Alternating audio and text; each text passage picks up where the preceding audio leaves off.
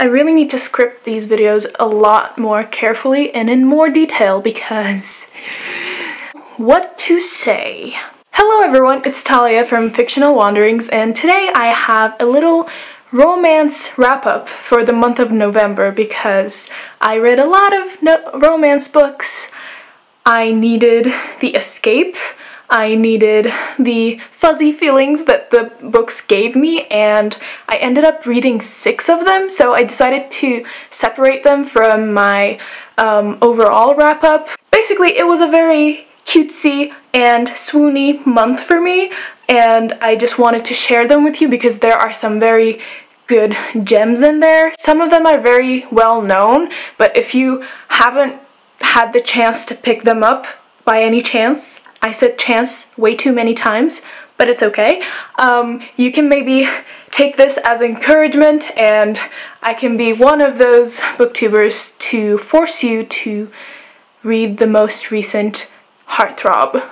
Is that a coherent sentence? So, the first romance book that I read was Vicious by L.J. Shen. This was my first L.J. Shen book, and let me tell you, I don't know how to feel about this. I give this a 4 stars just out of enjoyment because it's sort of like a bully romance in dual timelines. So this girl's family is working at a very rich family's mansion, and that family happens to have a son that's her age and is very mean to her, but is obviously attracted to her, and she's attracted to him. So they have this banter and like bullying situation going on in the high school years, and then we fast forward maybe like 7 years, and he started this whole company with his friends, and the girl ends up working for him,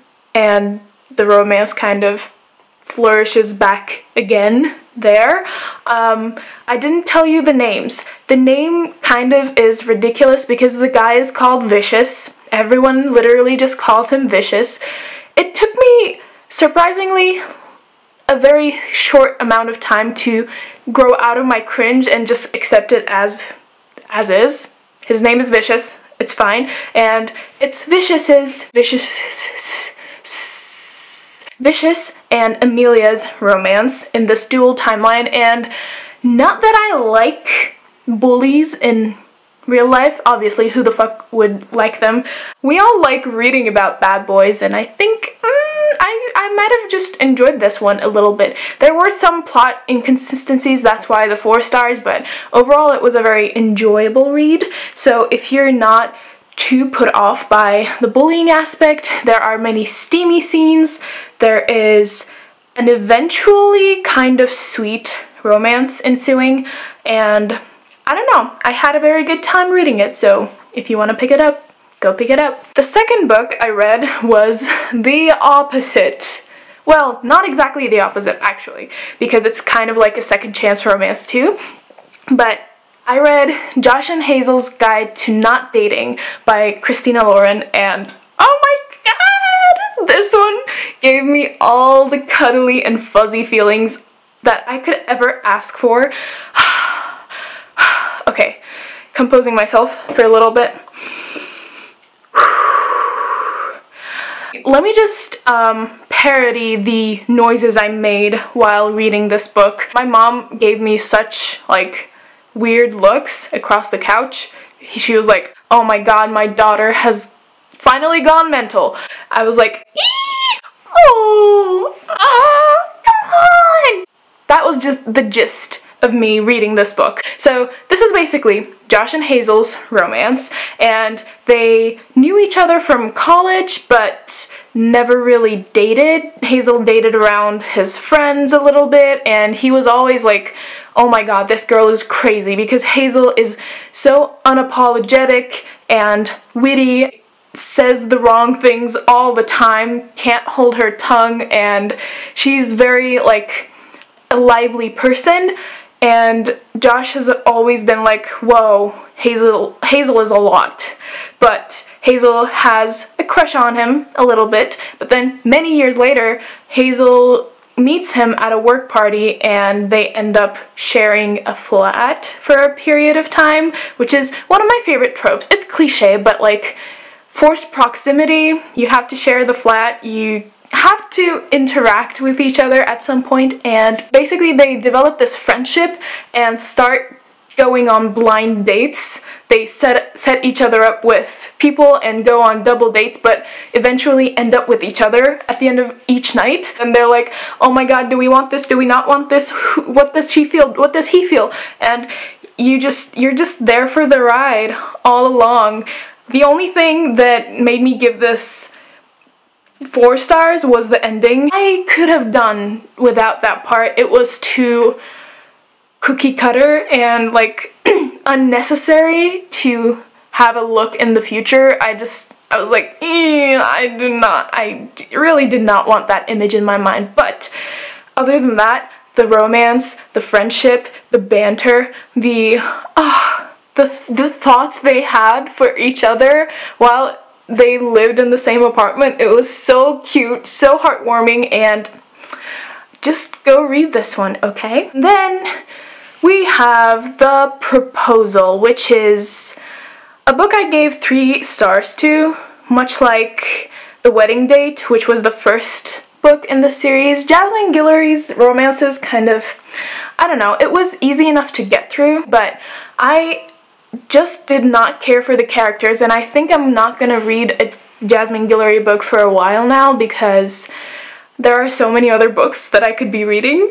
Carlos meets this girl called Nicole when her boyfriend of 5 months, by the way, only 5 months, proposes in a stadium at a baseball game, and they're on the Megatron, like the proposal is spelled out on the Megatron, and then when she is like, I wish we talked about this, everyone starts booing and she feels horrible, and then they break up, and Carlos and his sister kind of end up rescuing Nicole from that environment, and they end up going on dates. It was enjoyable enough. Things I did not enjoy. Carlos's extreme, like, protective masculinity. I need to be the man in this situation. You know what I mean? You know what I mean? I don't like this attitude. Not at all. Other than that, this was just like a meh romance in the middle of my romance readathon because I read these in a matter of like 1.5 weeks. Moving on.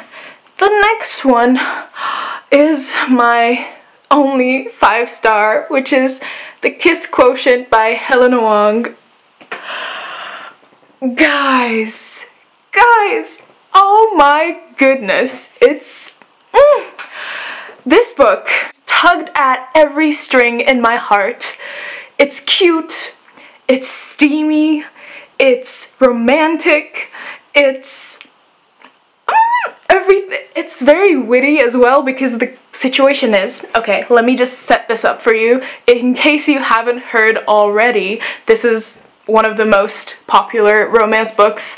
I hear about it from every booktuber that I follow and that reads romance. It's just out there, but it's basically a woman whose name is Stella. She is on the autism spectrum, and Stella is very good at her job. She's an econometrician, I think, and she's very good with numbers, her job, but not very good with social skills or sex.